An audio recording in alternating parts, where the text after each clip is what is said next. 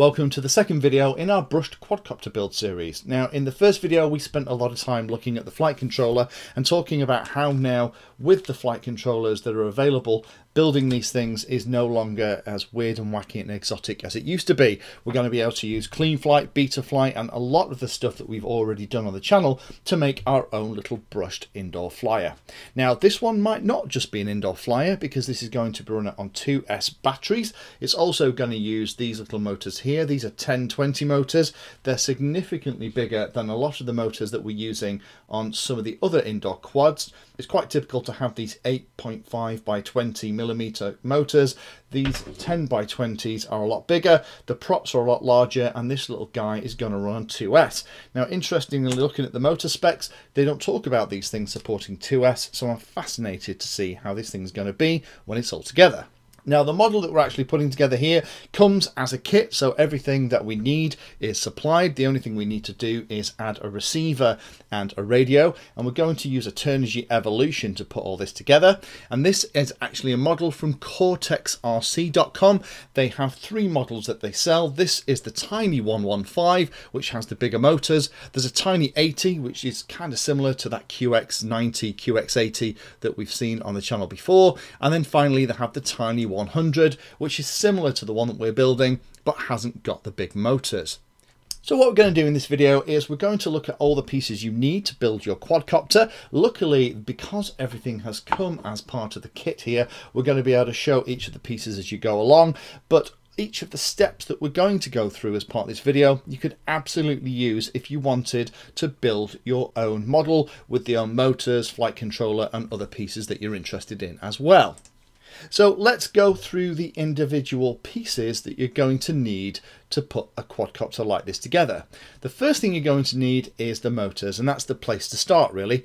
The QX90 that we were just looking at, that has the 8.5 by 20 millimeter motors with a standard kind of hub stand style props, is about 57-58 grams in total. And those are decent motors for that weight of model. So if you're looking to build something like this, then 8.5 by 20 motors is fine, and it'll run beautifully on a 1-cell Lipo battery. We'll see what the performance is of these motors that we're interested in. In the kit, we get 3 of each. We get 3 of the clockwise and the counterclockwise, so that's nice. These things are consumable. They don't last forever, so once you've got enough flights on them, the performance is going to start to degrade and you'll end up swapping them out. So the fact we have a couple of spares of these motors is very handy. Once we know the motors that we need, then the next thing we need to figure out is the frame that we're going to use. Now the frame here that we're using is this kind of carbon fiber contraption here. So it's all one piece, has lots of room in the ends. So the way it works is that these O-rings fit in the ends of the arms and then the motors push into them. The nice thing about this frame, it has extra supports underneath the motors. The big problem that you can have with these kind of models is, particularly with these smaller motors, the bottoms of the motors are just crimped on with little crimps, and if you get too hard a hit on the shaft, it can push all of the motor gubbins out the back. And the little brushes that operate here at the bottom of the motor are about the size of a human eyelash, so as soon as they start to get bent out of shape, then the motor's completely unusable. So the fact it has some supports that fit under these, if we land upside down, we're not going to destroy the motors. That's great too. For those of you with a 3D printer, then you can also print your own frames. This is one that we printed for a friend of ours. I'd recommend always printing these kind of things in ABS if you're going to do it, because they need to be slightly flexible and also quite strong as well to take the hits. The next thing you need to figure out then is the flight controller you want to use. Now we have an option here in the kit that we managed to get our hands on. So thanks to cortexrc for sending us this. NAZ32 brushed controller. We're not going to use that one. NAZ32 is running on very old F1 based technology now. We're going to use this one here that we had a look at in that first video, which is a Seriously Pro board. So we're going to put everything together with that. And this is part of what's going to make the build an awful lot easier. Next thing we need to figure out then is some lightweight FPV gear. Again, this has come as the kit, but we've looked at other cameras like this as well.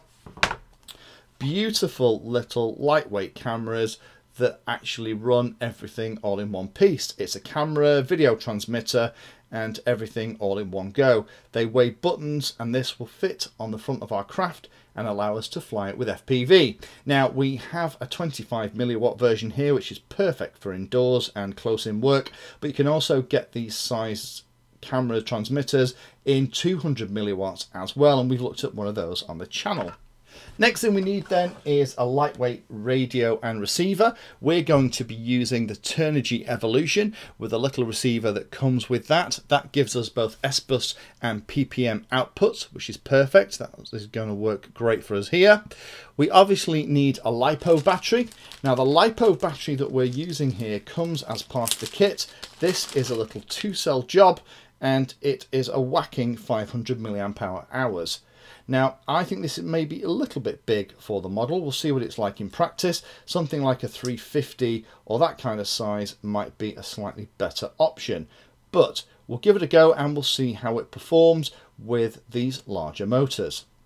And finally, the last thing you're going to need is going to be PC with either Betaflight or CleanFlight. We've already looked at the fact that the flight controller comes with CleanFlight on it, so we'll be able to use that.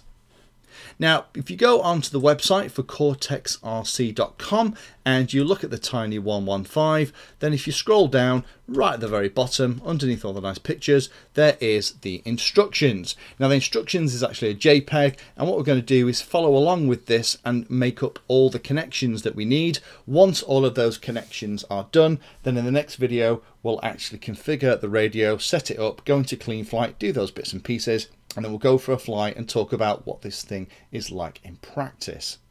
So the first step as we look at the manual is to wire up the motors and the power to the board itself and then pop the board onto the frame.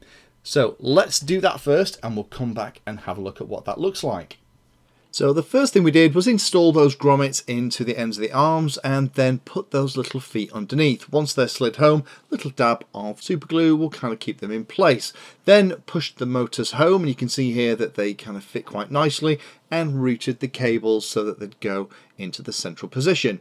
Next job then is to start soldering the connectors onto the flight controller.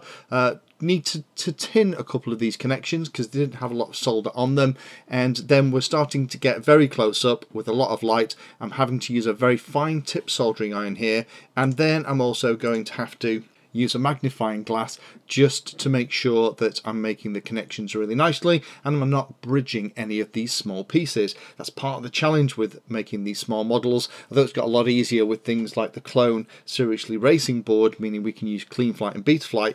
You still have to have a steady hand and very good eyesight to do the soldering.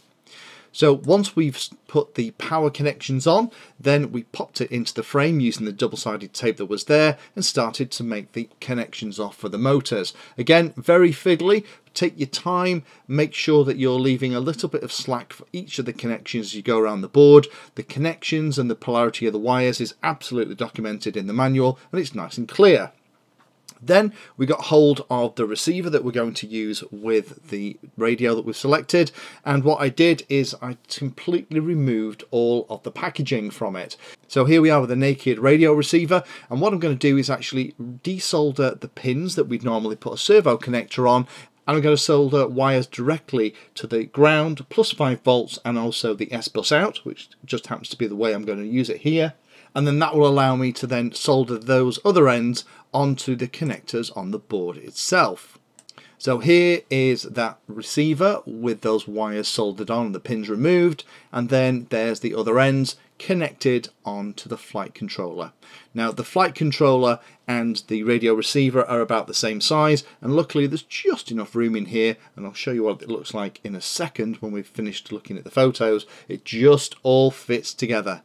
Next job then is to install the camera. The camera gets its power plus 5 volts and ground from these pads at the side. And then once we've done that, that's pretty much all of the connections made. And then it's just a case of starting to put it all together physically. So let's go back to the bench and I'll show you what it looks like all back together in one piece. So here we are under the bright table light to just show you what it looks like. I'm about to close this thing up. The battery fits on the bottom. There's a couple of bits of included rubber that attach to the bottom of the frame to stop that sliding, which is good. Here's all the connections that we've just done.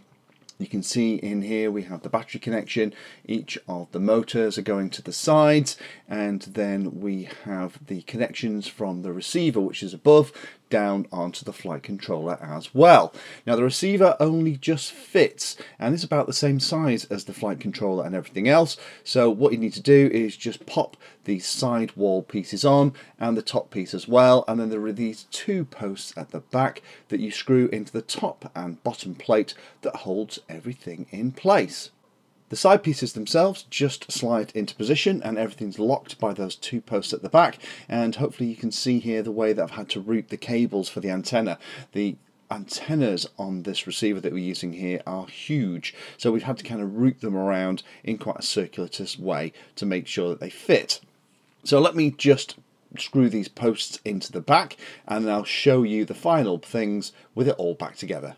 So here it is, all in one piece, ready to configure CleanFlight, and hopefully now you can see how I've had to route these antennas. So the way it happens is, you just see there's enough space in there. I had to actually cut a little bit out of each of these posts to make sure that this thing could fit for the receiver, and it also kind of keeps it from bouncing down and hitting the flight controller too. But the antennas go all the way around the model and up through the top through these little 3D printed pieces that I've made. These are just like little figure eights, but any little bit of plastic, you could burn a couple of holes through it with a soldering iron would do great.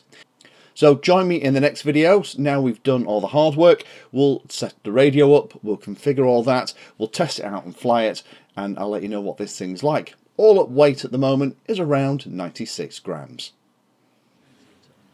Thank you for taking the time to watch that video. There are lots of other videos on the channel and they're carefully ordered into playlists, so you may find that there are other videos on this same subject that you can go and watch. So I would recommend going into the playlist area of Painless 360 YouTube channel and looking around and seeing what there is. You never know what you might find.